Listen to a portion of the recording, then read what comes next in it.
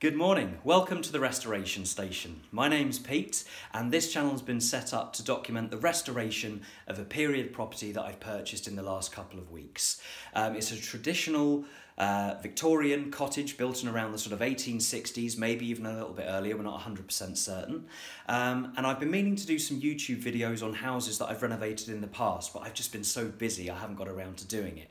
But I really thought that this house lent itself very well to this subject matter, and so I was really keen to get started right from the very beginning. So, as I say, owned it for a couple of weeks. I've moved a few tools and equipment in that I'm going to need. I'm not a professional builder, although, you know, having renovated houses in the past, I've got some experience, but take everything that I say with a pinch of salt. Equally, if you know exactly what you're talking about and you've got any hints, tips or advice, please do let me know. Obviously, like, subscribe, any questions or comments in the section below, and I'll do my best to, you know, put links out and all that sort of thing. That's what I'm supposed to say in this situation. But yeah, I really wanted to just give you a general feel for the property, and I thought the way that I would do this is very much like the first estate agent viewing. So when you first go to see a house, you get sort of 10-15 minutes. I want to try and keep the videos as short and sweet as possible, not too much waffling, although I do struggle with that, and just to give you a general feel for the place, what it's like right now, and some of the immediate challenges that jump out. So, you know, there's quite a lot of structural work being an older property that's going to need attending to.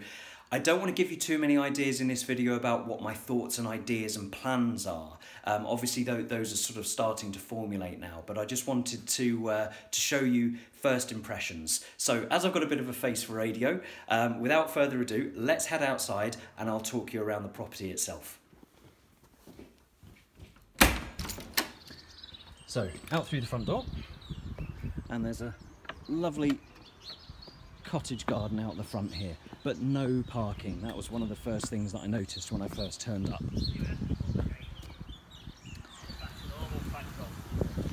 And here's the cottage. So it's very much a 2 up, 2 down Victorian cottage. So 2 bedroom windows at the top and 2 living room windows down on the ground floor.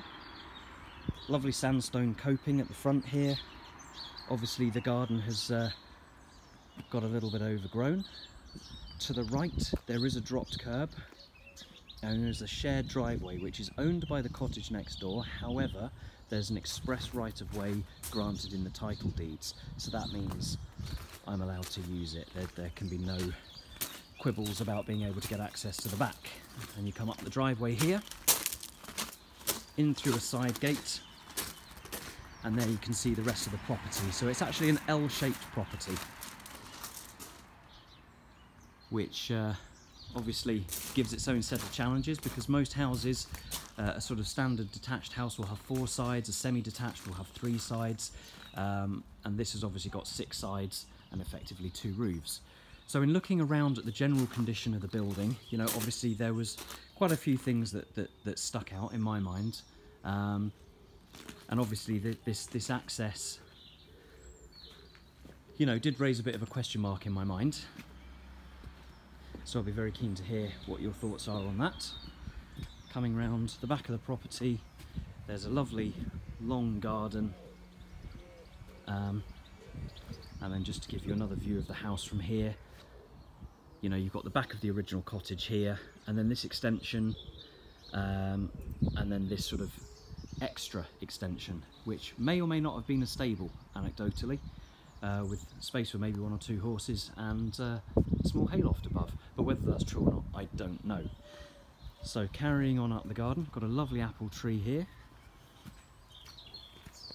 through a little garden gate. There's a side gate here, which I'll cover in another video, but there was a bit of a boundary dispute that I've had to deal with, so I'll talk about how I've dealt with that. There's a nice bamboo at the side here, huge mature sycamore tree.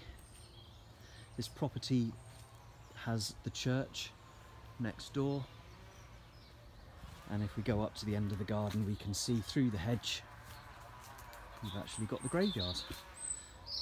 So it's a very peaceful location, very rural feeling garden, and a very large plot. Now, one thing that I should say is I'm not considering building anything else on this plot. I'm going to make use of what there is here. But as I say, I'm not going into too much detail about what my thoughts or ideas are, and I'll be very interested to hear what yours are. So forgive my truck being parked in the way, by the way, but you know, there's some nice brick laid on the floor here. Now, to talk about some of the things structurally that sort of jumped out at me, obviously you can see where I've taken away a little bit of this render here. So where I say work hasn't started, I've done a couple of little test patches just to see what I'm dealing with. But being traditional building, it's obviously built with lime, with handmade bricks, and quite a lot of cement has been used in the pointing, which has caused quite a few issues, which you'll see in a minute. This section here, you know, especially, and I've chipped away some of the cement. You can see there's lime mortar behind it, but whoever did this has done a real number on the place. They can't possibly have stood back and thought, you know what, I've done a fantastic job, I'm proud of myself. Obviously a steel lintel here. The guttering's not in amazing condition. If I stand back a little bit, sorry for waving around, but if I stand back a bit, the roof in general is in good condition, and I learnt that it was done about 8 years ago, which is a massive bonus, you know, with breathable membrane and reclaimed Welsh slate. Some of the mortaring needs a little bit of work, but you can see up here maybe there's a bit of a dip. Sorry, there we go, there's a bit of a dip in that ridge line, and I'll talk about why that is in a minute. But where that roof is obviously spreading a little bit, the walls are being pushed out slightly also. So again, I don't know if you can see, but there's a bit of a bow in that gutter there, and it's the same on that side of the building too. The window here at the back, that's completely rotten. There are some cracks above that window. I don't know if you can see, but those will obviously need attending to, and I will do videos for every step of what I need to do to this property. So that's sort of the general condition of the outside. This is cement render. It's caused quite a few cracks. There's obviously moisture getting in behind that. All of these windows, these gutters need to be sorted out. The ground levels are very high out here, so really that that render is actually brought down to the damp proof course. And you know, again, I'll talk about in a minute some of the issues that are being experienced with that. Some of the bricks on the outside, you can see they're really, as a result of this cement mortar, they're all spalling. Some of these are going to have to be cut out, fully replaced. Some I may be able to spin around and use the good face that is behind. I was thinking to myself, it's quite likely that all of this cement pointing will have to be chipped out. So there's the shared drive, no parking at the front, 2 chimneys. Oop. And they're going up where I'm going. So this road leading up to the church. So this property forms the boundary and runs all the way along. This is the sort of the long part of the L. And as you can see, there's quite a lot of damage to the bricks here also. There seems to be a sort of a line of damp sort of on the wall in a upturned U shape. So all of this cement mortar is likely going to have to come out and be repointed with lime. Gutters again, you know, not in good condition. More of this cement render on the outside, which is cracking. And then what else is something I'm going to have to deal with is, I don't know if you can see up here, but the damp proof course is actually where this line of render is, and that driveway has been built against the wall and it's now breaching the damp proof course in this area. So that's going to have to be sort of cut back, probably to allow to breathe. This wall again, suffering quite badly with the fact that cement mortar's been used. Some bricks all spalling, and there's a garden wall here, and this is this side of the boundary. You can see a sort of temporary blockade has been put where there was previously a gateway. So as I say, I'll talk a bit more about that in a later video. On this side you can maybe see a little bit of bowing to the guttering there, perhaps not. Bit of mortaring needs doing on the roof. And then obviously this is the boundary from this side, from the church side. So quite overgrown, but an absolutely beautiful house. So that was really sort of some of the things that I noticed around the outside. So what we'll do is I'll take you now back to the inside. You can obviously see there's quite a lot of moss growing. I think this is the sort of the north side of the building. The back garden faces southeast, so you get a good bit of sun, and also the sun in the morning. You can see there's a bit of a root growing here alongside the foundations, shallow foundations obviously, and that's coming from this sycamore tree here. And there are quite a few saplings growing up against the building, so that you know, might need to be dealt with to protect the shallow foundations. So that's the general outside. So coming towards the inside, you know, lovely clay Pamet tile path. Front door has definitely seen better days. The windows, they are single pane glazing, and you know, you can see the window frames are absolutely, they're just rotten, falling apart, and it's the same for every single window in the property, unfortunately. The lime mortar to the front of this house has actually been left relatively untouched, so that is a massive bonus. So going inside then, as I say, 2 up, 2 down. So there's 2 reception rooms on the ground floor. So this is sort of like the first living room. Forgive all my tools. First thing you'll notice really is sort of, you know, old parquet flooring, blocked up fireplace, and then as I spin around, you can see through to the kitchen there, which is obviously the first room as part of that L-shaped, that extra long L-shaped part of the building.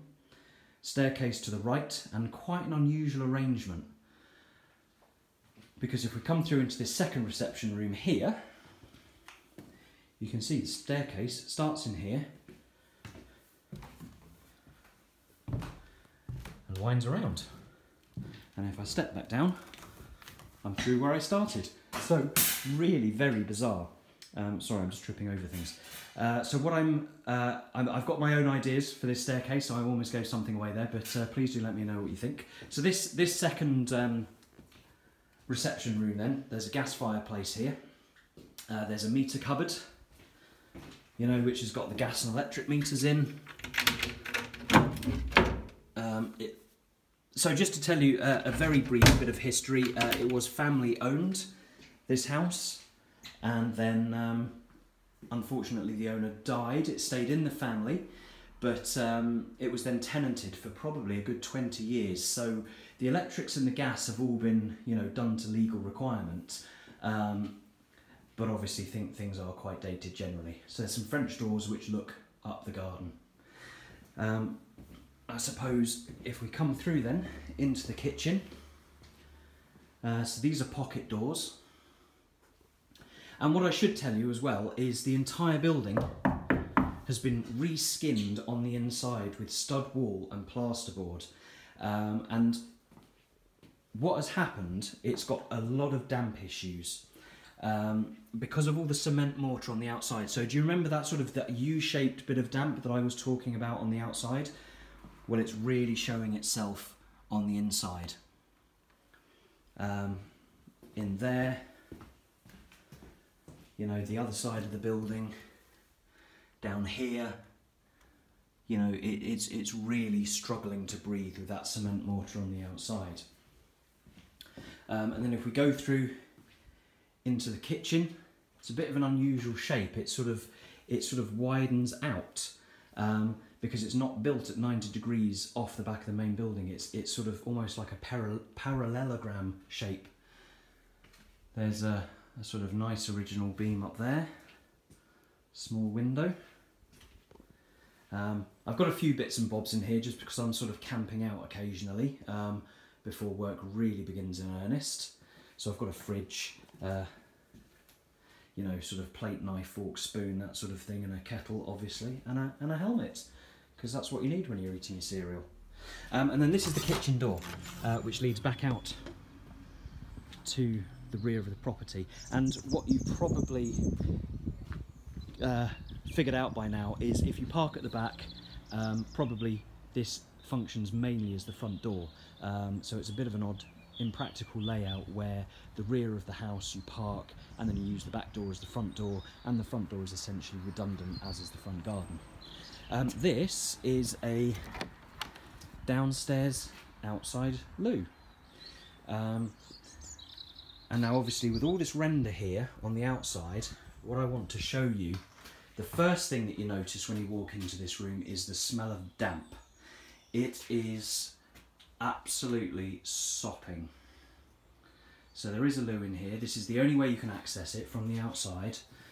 The floor level is very high. It's clay Pamet tiles on earth, and they've dry lined it. But it's less dry line now than wet line, unfortunately.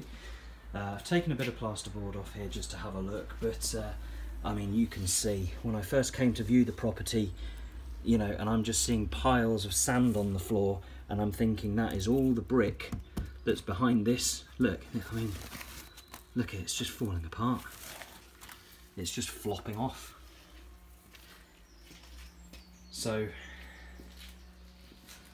you know, piles of brick where the moisture's not been allowed to escape on the outside.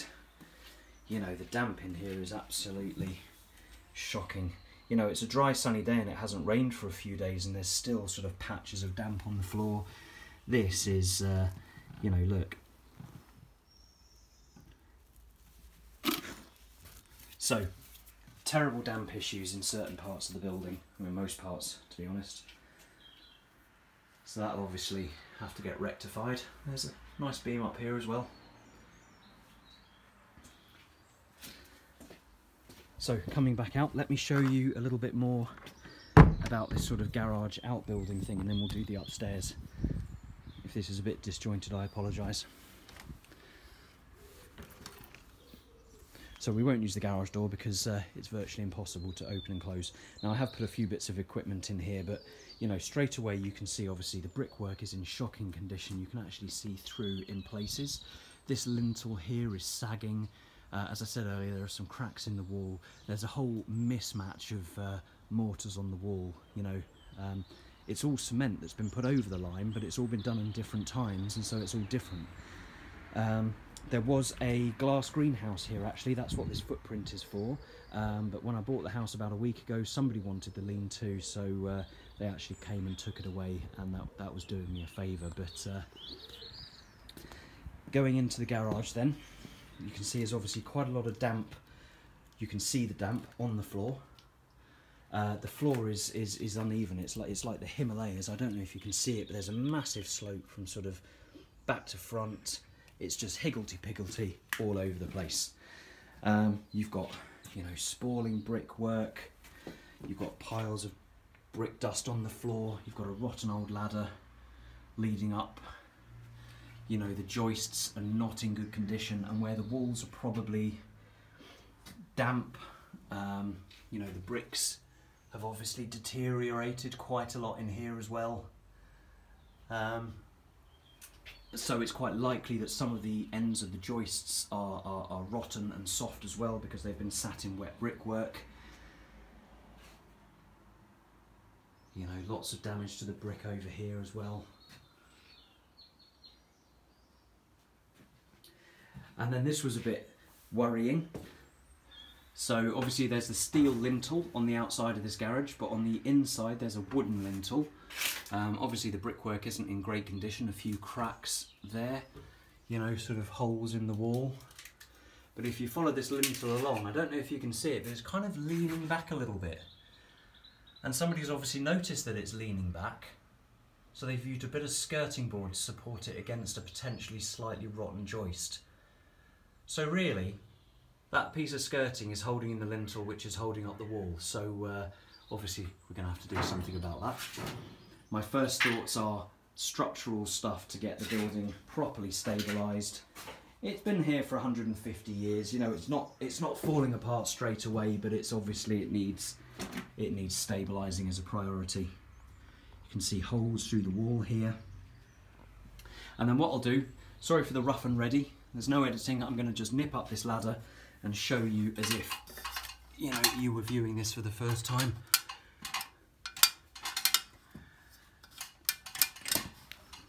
So up into this loft space. Ooh. I think locals have come in here and been drinking. This, you know, girls, what I should say is this was absolutely chock full of junk and I've had to clear it out. I mean, there were...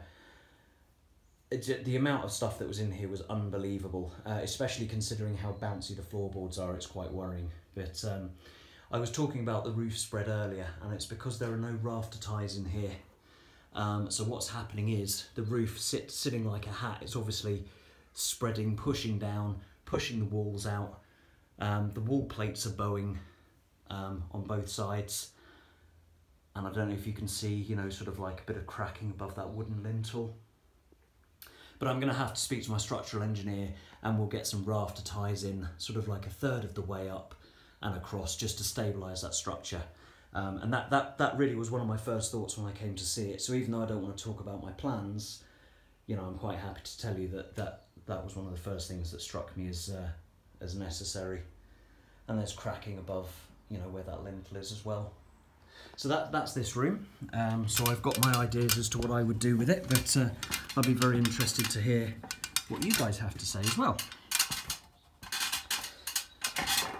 So as I say, apologise for the rough and ready. So that's the outhouse in all its soggy glory. And then what we'll do is we'll go back inside quickly. I should tell you that the water main comes in under here. Now I don't know if you can see this, but it's very, very messy under here as well. And it's, you know, the kitchen's been installed onto dry lining, which has been put onto crumbling walls, and it's now falling off at the back. So very drafty. I don't know if there's a lead water main. That's a bit of copper pipe that's coming out the ground, but it may still be connected, you know, via some lead, so I'll have to do some research on that. So then going upstairs, you've obviously got quite a low ceiling here, which is very charming. You know, I'm about 5'8" and I've got maybe 2 inches above my head at the most. Quite a high sort of hallway leading up the stairs to a nice window at the top.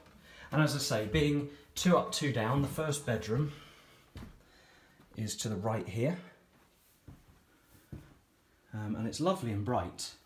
And as I say, again, this is all dry lined with gypsum plaster on stud walling. So you've got double windows, one looking out the back, up the garden, which is very nice, and one looking out the front. And I've just got a mattress on the floor with a duvet just so I can camp out. What I should say is the ceilings, they're all the original lath and plaster, even though the walls are gypsum. And so I don't know quite what will happen when we start taking things back and what we'll find, but we'll see. Blocked up fireplace here as well. And here you can see out and, you know, a little bit more of the condition of the roof. There's a lot of cabling running around the building as well, which I want to get rid of because that's not particularly attractive. And then so through a sort of down and then up stair arrangement into the second bedroom.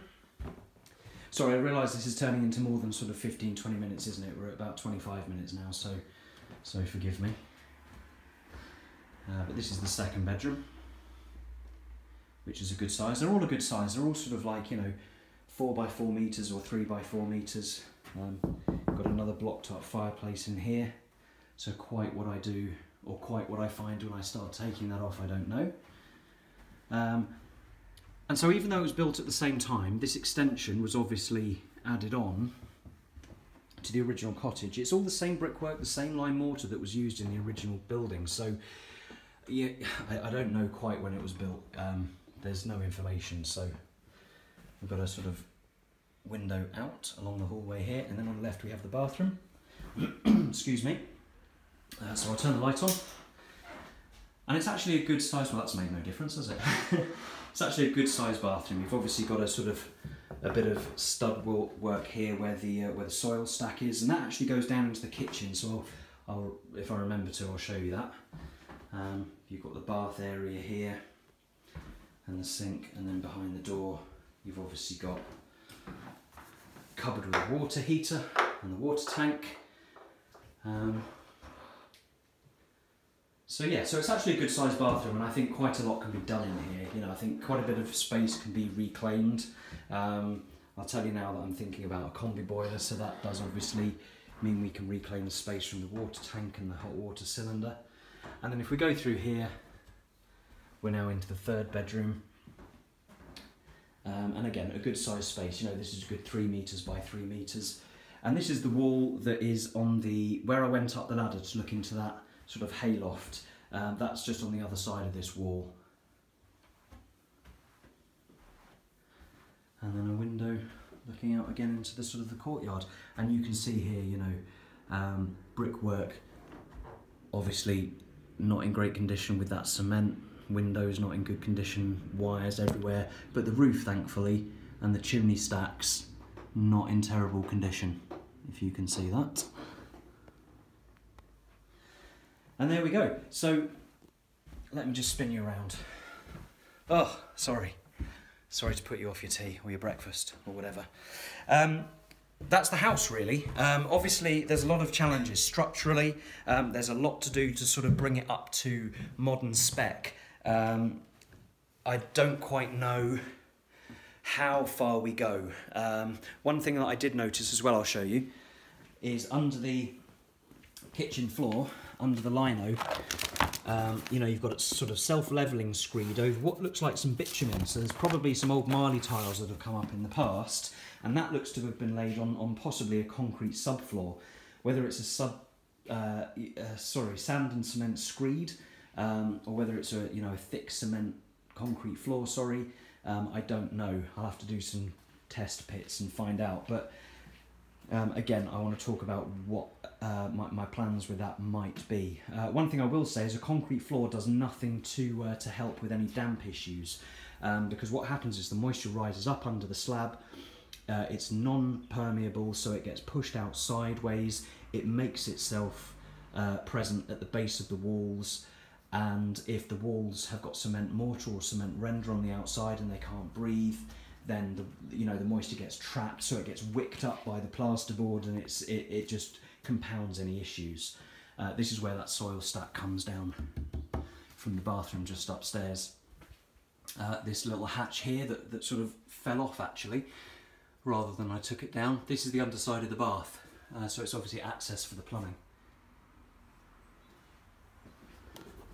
So there we go, back where we started, back in the first living room. So that's the full tour of the house. If you've got any questions, please do let me know. If I've missed anything or I've glossed over something, remind me, because it's difficult to get it all in. But that was really sort of like my first impressions of when I bought this place, or when I was viewing the place to buy it. I'm going to talk about a lot of things in turn, having bought it and where I'm going to start. So like, subscribe, all those things you're supposed to do, and I look forward to seeing you in one of my next videos. Thanks very much for watching.